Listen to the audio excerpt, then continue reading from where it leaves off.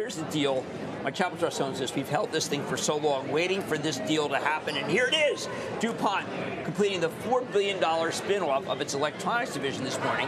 It's Qnity, and it's officially replacing Eastman Chemical bye-bye in the S&P 500 today. Joining us now, fresh from ringing the opening bell, is Qnity CEO John Kemp. John, congratulations. This is a very important deal for people looking for actually a new way to play all the stuff we talk about all the time. Thank you, Jim. It's a pleasure to be here today. So, John, fill us in about what percentage of your business is truly connected to what we now call the data center, but to advanced semis and to all the things that make it so that we have artificial intelligence that we wouldn't otherwise. Yeah, thanks, Jim. So Qnity really is one of the largest and broadest pure-play solutions providers across the semiconductor and electronics value chain. We're built on a really strong foundation of about 50 years of innovation and technology leadership. Today, about 15% of our sales are really connected to AI data centers and high-performance computing, and we're proud to be making tomorrow's technologies possible. Now, but there also is terrific. We like you for cell phone, for communications, internet, and mobile. Automation is robotics. I mean, it's not like the ones that are just that are non-AI are slow growth. You've got good growth in all these verticals. Yeah, we're excited about it. Certainly we're at the early days of the transformative growth trends in the modern economy, really connected, whether it's AI, high-performance computing, advanced connectivity. One of the great things about Qnity is we sit at the intersection of those transformative trends that are starting to transform the modern economy, whether it's in data centers, autonomous driving, factory automation, and robotics. We're really well positioned to help power the chips that power the modern economy. One of the things that surprised me, there's a company called Integris, which is considered to be your comp, so to speak. You have higher margins, you have faster growth, and they sell at a much higher multiple. It would seem like that the opportunity for individuals or for institutions who are trying to figure out exactly how to get into this should say, you know what, I don't need the other guy that I've been buying or owning is not nearly as inexpensive as your stock. Yeah, I think that's indicative of the interest that there are in companies that do the types of things that we're doing. There aren't a lot of companies that are providing materials into the semiconductor value chain. Qnity, now Integris is one, but I think it just shows the broad interest that there are in companies that are differentiated and leading the industry in these types of solutions. You have a huge business in China, and before people get worried about it, what I've always admired of you, you are of China for China market. We should not be worried about China and the president, so to speak.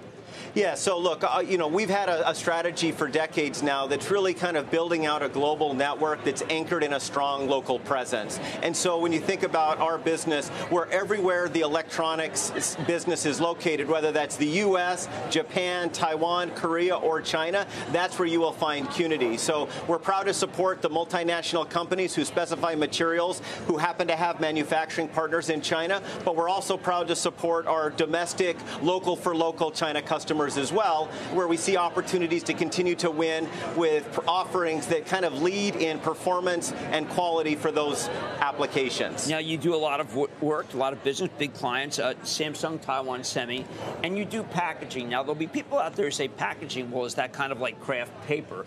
No, you're talking about the highest end packaging, true science. Can you explain to people that this is just not wrapping paper?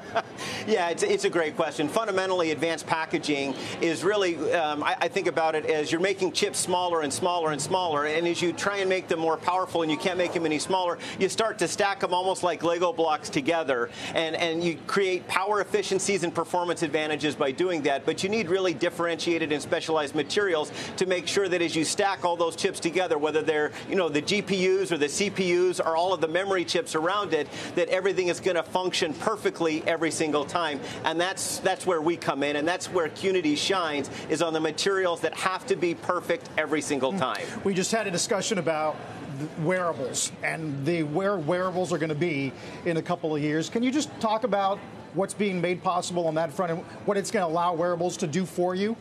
Yeah, I think wearables are an exciting trend in the industry. One of the things that we look at is form factor. Form factors has to change. So when you think about wearables, whether that's a watch or eyeglasses, those form factors change, which means the miniaturization of the electronic components, it has to be done in order to enable those types of applications. And that adjusting form factors and miniaturization is one of the real benefits of our portfolio, because we've been kind of leading the industry with form factor innovations in things like smartphones, and wearables becomes the next evolution in that migration. Now, I do want to be careful. I know your relationship with the giant foundries is good. There's a propensity for people who want to say, and you guys have a direct relationship with NVIDIA. I want to be sure that it's more indirect and not direct. I don't want to create more hype so more than there is. What is your relationship with NVIDIA? Look, when I think about it, our direct customers and partnerships and conversations are with about 80% of the leading players in the semiconductor industry. A lot of times the people we're selling direct materials to are going to be the people who are manufacturing the devices, but increasingly the OEMs are becoming more active in specifying the supply chains and working with partners kind of throughout that entire value chain. And that's what makes us kind of unique, is that ability to have that unique view across the entire ecosystem, from chip fabrication all the way to final devices. Now, even as recently as 18 months ago, when I spoke to Ed Breen, who was at that point CEO of DuPont, it was a woe is me story, because so much of your business was cell phone. And yet cell phone last week, we know from Apple, has had a big turn. Are you seeing the turn? So I think it's certainly any time we see increases in demands from any of our end markets, it's great for us, whether it's consumer electronics, data center obviously has been leading, but we've got a really diversified portfolio across a number of end markets, from consumer devices to data centers and high-performance computing, to automotive, to broad industrial, to communications infrastructure, that allows us to be resilient in kind of any economic environment. Well, John, I want to thank you. John Kemp is the CEO of Qnity Electronics. We are keeping our stock for the Child Trust, and we're going to buy more because we think it is 15 points too inexpensive.